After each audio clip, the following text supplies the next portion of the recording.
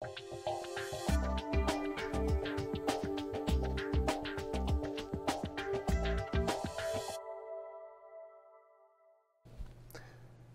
viewers, welcome back. On the last video I made with the repair of the Apple Mac, I mentioned that I was using a video scaler to convert the video from the Mac onto a normal standard PC monitor. And there was a few comments made about what scalers I was actually using, things like that. So I kind of wondered whether it might be useful just to show you the equipment that I've got for converting and dealing with video, and explain a little bit about why I'm using these and why having at least one video scaler can be really useful sometimes.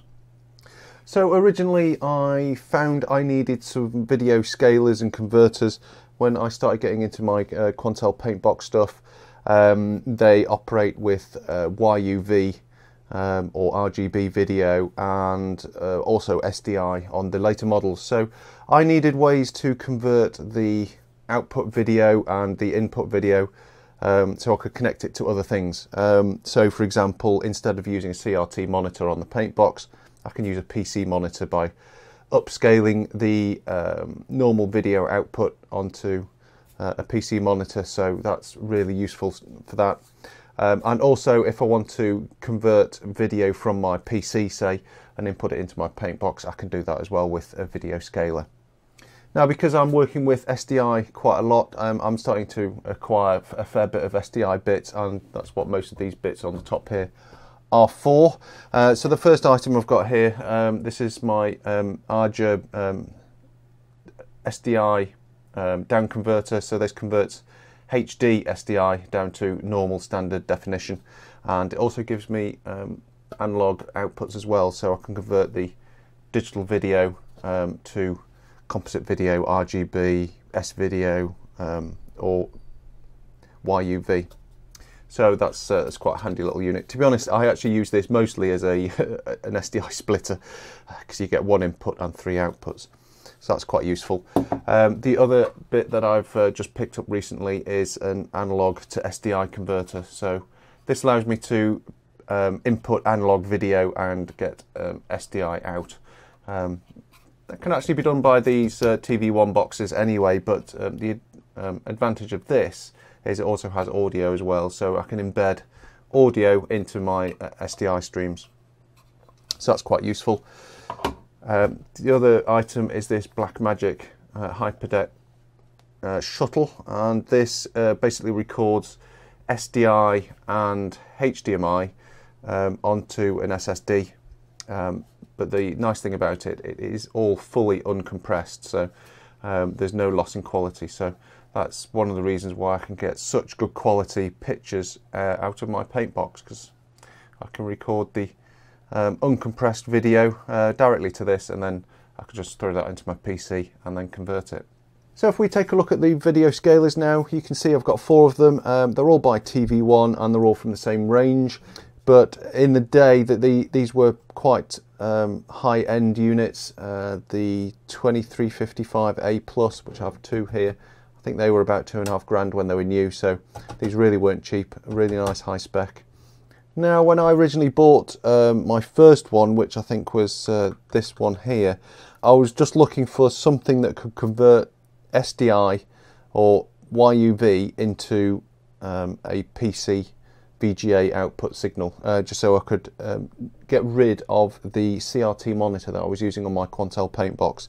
But once I bought this, I think I paid 20 quid for this one. Once I bought it and started using it, I realised that the amount of features and options and things you can do with them is actually quite staggering. So I actually spent a bit of time hunting out some other ones as well. So I've got two of the 2355A Plus, and I've got a 2250 and a 2205. Actually, that's the Plus model, so that's the 2250A Plus, and that is the 2205A. All mine are the A variant, which I think was a slightly updated version. To be honest, I've never ever seen one that's not an A version. But there are some differences in the maximum resolution that it can operate at, so it's worth noting. So in the range of these models, there are 3 different types. There's down converters, scalers and universal scalers. So as you can see here, this is a universal scaler. These are both identical, so they're both universal scalers. And what that means is you can convert up and down and cross conversion with one of these. So you can input SDI, output composite video. You could input DVI and output S-video, or you could input S-video and output VGA. The amount of combinations that you can go through with one of these is quite staggering, and you can pretty much pick whatever kind of resolution you want to work in. So these all work up to full HD, so they will do 1080p 60, I believe, all of these, so that's quite handy. The video scalers are really meant to convert old standard definition video signals up to PC and high definition resolution. So you'd be inputting something like a composite video signal and outputting it as VGA or DVI or something like that. The down converters do it the other way around, so you'll be inputting a high resolution signal like DVI, HD SDI or something like that, and then outputting composite video, S-video, RGB, component, that kind of thing. So when you're looking around for one of these, if you do, just check the model versions. There's actually 1, 2, 3, 4, 8, 9, 10 different versions of these, so check the spec sheets which are available on the TV1 website before you buy. Now you might also notice that 3 of these are called Plus. The Plus models have a few extra features that not particularly necessary. You can do keying, so you can key one video signal over the top of another. You can do picture in picture, and you can do mixing and fading between different inputs. So that's some nice features, but they're not particularly important for really doing conversion, video format conversion. So if we spin these around so you can see the rear. So as you can see, they are absolutely rammed full of different ports and options. If we have a look at the 2355A+, so this is a universal scaler. So you can see here that we have all the ones that aren't with the grey border are inputs. So we've got RGB and YUV. That can also do sync on green and sync on Y. We've got a standard VGA input, DVI D input, so you've got digital DVI. Got S-video, composite video, and SDI inputs as well. So covers pretty much all the bases, and it also gives us quite a lot of outputs. So we've got a DVI-I output, so that's got digital and analog on it. We've got S-video outputs, composite video outputs, and SDI outputs. So you can really see that the amount of options you can do for cross conversion is quite a lot on this particular model. So if we have a look at one of the other ones, so this is a 2250A+.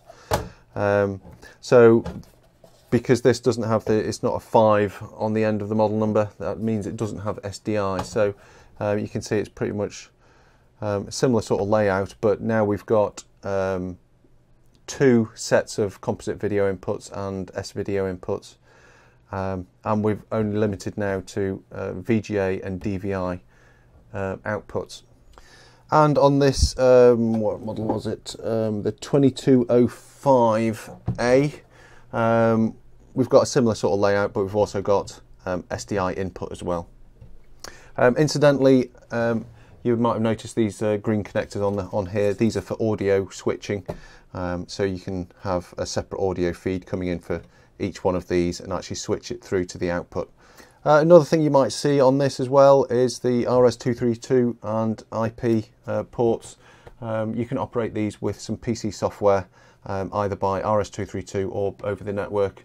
The software is quite flexible and allows you to control pretty much all of the front panel functions from your PC, and it's intelligent enough to cope with multiple units, so you can tell it you've got 4 units and their IP addresses, and it just brings it all into one single app so you can control them. So that's quite cool. Now, one of the really nice features about these is the amount of options you get for controlling the input video and the output video. There's tons and tons of different things to do, de-interlacing, to do noise reduction, interpolation. You can control the picture size, the cropping, color balance, saturation, contrast. On the RGB and YUV inputs, you can control the individual levels of the YUV channels and RGB channels. You've got a ton of different options when it comes to outputting as well, so you can go everything from, I think the lowest resolution it does is about 640 by 350 or something like that, and you can go all the way up to full 1080p 60 output if you wanted to. I think there's 122 resolutions built into these units, and there is actually some options in the software to create your own as well. So I'm not quite sure how well that works though, I've not actually tried it. And of course they've got all the options in there for doing things like 4:3 to widescreen conversion. That's both on the input and the output as well. So you can input a 4:3 and squash it, scale it, zoom it, pan it around. You can flip it all different ways, and there is some actually quite advanced options, especially on the plus versions. You can actually do frame sync, which allows you to synchronize the output video to the input. So if you've got everything set up in a synced environment, so all your equipment is synced together, you can maintain that sync as well on the output. So using one of these doesn't disturb that.